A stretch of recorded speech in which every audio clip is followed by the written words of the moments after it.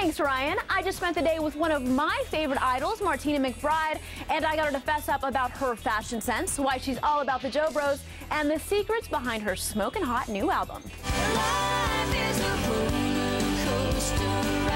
Congratulations on your 10th album. That's quite an amazing accomplishment for any artist. Thank you. Yeah, how are you feeling about that? I feel great about it. I mean, I'm so proud of this album. Martina McBride's new CD, Shine, debuted at the top of the charts. At 42 years young, the sexy country singer's career is still sizzling since having hits which made her a star in the 90s, like I Love You. Baby, I love you.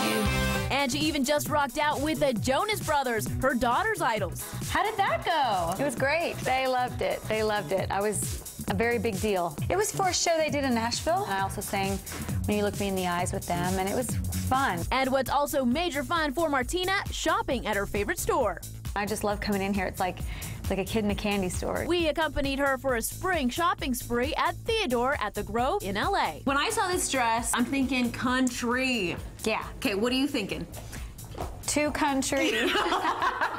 What's your fashion sense like? I love dressing up, but I guess every day it's just probably more of jeans and a t-shirt. These are great. That's perfect. Like, I love this. Very cute.